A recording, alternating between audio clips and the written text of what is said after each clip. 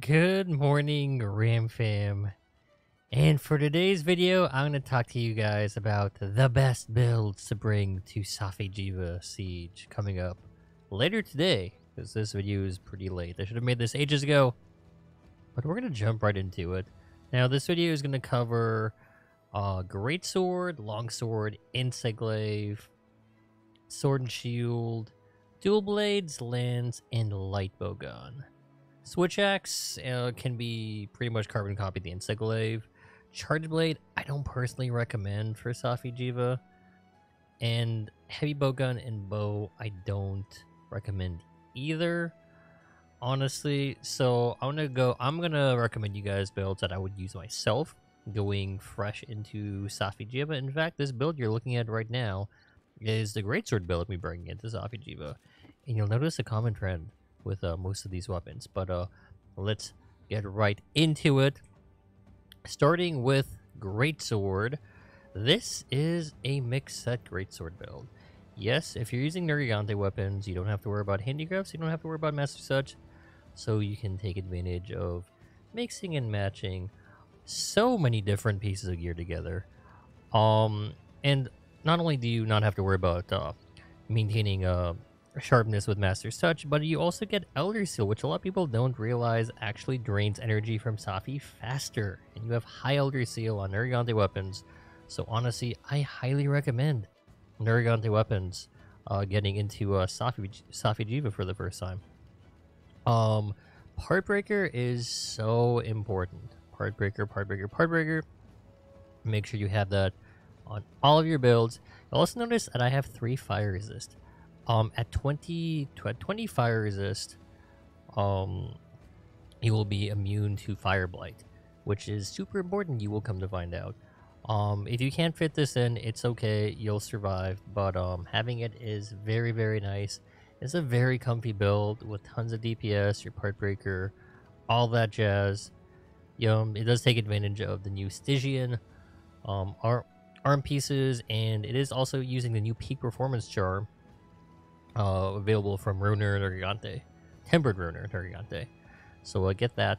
Longsword build is quite similar as well, swapping out the Damascus chest piece, and also using I didn't really have a coil to put in here, and there really wasn't. I really couldn't think of anything else to put. You have the only other option I could really think of is it might be possible to squeeze in 4 attack, but you would probably have to drop off 1 health. But the point of this build is for it to be as comfy as humanly possible for Safi, because the thing hits like a freaking truck. So here you'll have health boost, divine protection, 3 fire resist as well. Longsword, well, it's Nergigante Longsword as well. Don't have to worry about sharpness. I promise you will not run out of sharpness. Safi transitions 3 times. And transitions 3 times. Or, 3 times. So you will have plenty of opportunity to sharpen in between transitions. You will have plenty, I promise. Okay? So, don't worry about that. Okay, next up we have, the Glaive build. This also doubles as a Switch Axe build, so or if you want to use a Switch Axe, just because the Power Prolonger works for that as well. Yeah, pretty much. But unfortunately, there's not that many good pieces of gear with Power Prolonger, so I'm using the Power Prolonger Charm. But yeah, this build works for Glaive or Switch Axe, whichever you prefer. This next build here, this is an SNS build I made, an elemental SNS build I made for fun. I actually didn't make this specifically for Safi, but it kind of works for Safi. You're not gonna have 100% crit, sadly. I just couldn't fit it in because of just the nature of 4-piece Silver Wrath, sadly. But it's a fun build. It's fun. It'll do the job. It's got Part Breaker. It's got all the DPS you'll need. It only has 2 health boost. This build, just recommend for fun.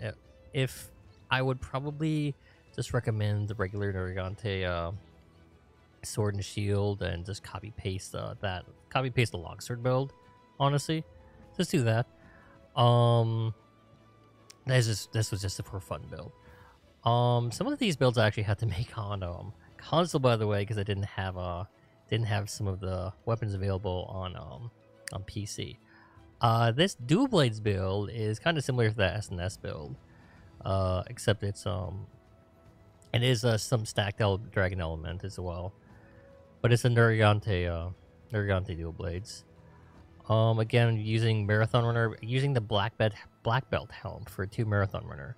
You get that from arenas, level 4 and under, or arenas, Master Rank arenas. So if you don't have that helmet, you're gonna have to run a couple of those. Get some black belt coins. That was the only helmet I found with Marathon Runner, so which is very useful for dual blades. Yeah. Next up, we have Lance. I made like 3 different Lance builds, and honestly, this is the one I'm settling on. You honestly don't want to accidentally catch on fire using Lance, because you don't want to have to sheath your weapon to get that fire blight off of you. So I went with this one. I went with this build. It's also the easier one to make. If you move some things around, you can have the 4 or 5 agitator, but honestly, comfy is better, especially if you're tanking with Lance. So this is my recommended Lance build, honestly. Guard Up will help you block all of his Safi'Jiiva's beam attacks and its ground explosions. If you don't have Guard Up, you probably shouldn't be using Lance. Sorry. And the final build right here. This is a build. This is a build that a mod in my chat came up with. And this is basically just kind of a pre-Aqua Shot build until you make that. It's a rapid fire elemental light bowgun. This bowgun also, this is the Lunastra Stakes bowgun, so it also has a spare shot on the gun itself, so you don't have to use the charm. Max Might, a lot of people don't realize, is really good for light bowguns since you're not using stamina, so that'll add 30% affinity right there. It doesn't quite hit 100% affinity. And it'll hit 90% affinity when Agitator is up. But it is also using 2-piece Velkhana for crit element. Unfortunately, Silver Rat just cannot hold all of the skills you need to make a Safi build, sadly. You would have to drop Heartbreaker, you wouldn't have any health boost, it would be all around a very, very lacking build. This build is already lacking crit boost itself, so once Safi Gear comes out and the Aqua Shot comes out, you'll be able to make a lot more versatile build. In fact, I have those builds in another video if you want to check out endgame Safi'Jiiva Light Bowgun builds. I have another video for when it first came out on console. But this is probably the Light Bowgun build I'd recommend, courtesy of My Creepy Romance, by the way.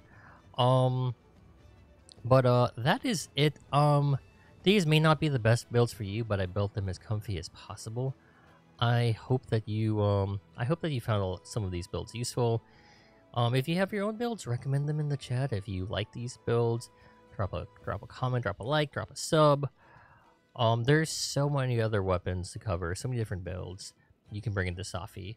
Most important thing you need to know: Heartbreaker, health boost for survivability, and if you can, get some fire resist, because you will learn the hard way that you don't want to be on fire for too long. Okay, until next time, see you in the Safi'Jiiva Siege. Follow me on Twitch. We'll be doing Safi'Jiiva Siege all weekend for 24/7. I'll be making more build videos, more guide videos, all that jazz. Until next time, guys. Happy hunting, and see you on Twitch.